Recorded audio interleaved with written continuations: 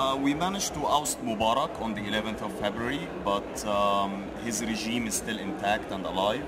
And the ones who are ruling the country now are his own army generals.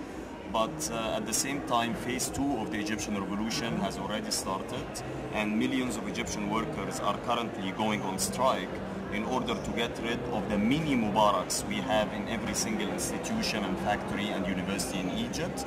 And part of why I am here is that I am hoping to raise awareness about the Egyptian revolution back home and to get solidarity statements and actions from Italian trade unions and Italian activists with the strikers back home.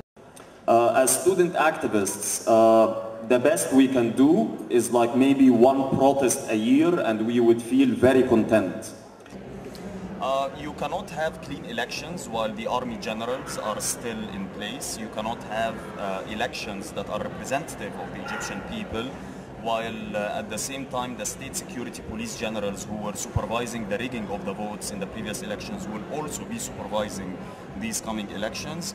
I would rather focus on continuing the revolution with the labor strikes until we get rid of the generals, and that's when you can sit down and have national elections and write the constitution.